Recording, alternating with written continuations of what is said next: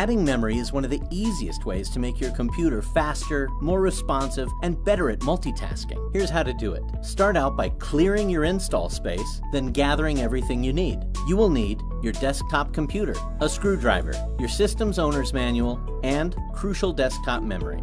Now shut your system down. Once it's off, unplug the power cable. Now let's make sure there isn't any residual electricity in your system, so hold the power button for 5 seconds to get rid of it. Now, open the case. For instructions specific to your system, consult your owner's manual, which will tell you where the memory slots are at. Before touching anything inside your system, ground yourself by touching an unpainted metal surface. One touch and you're good. There are usually lots of grounding options to choose from. Take out the existing memory modules.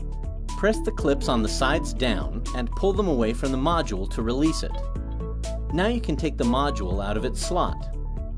Grab your new crucial modules by the side edges to avoid touching the gold pins. Align the notch on the module with the ridge in the slot. Then apply even pressure to firmly press the module in. It usually takes about 30 pounds of pressure to install a module. Some desktops require you to install modules in matched pairs, or what's called memory banks. If you only have 2 memory slots, don't worry about this.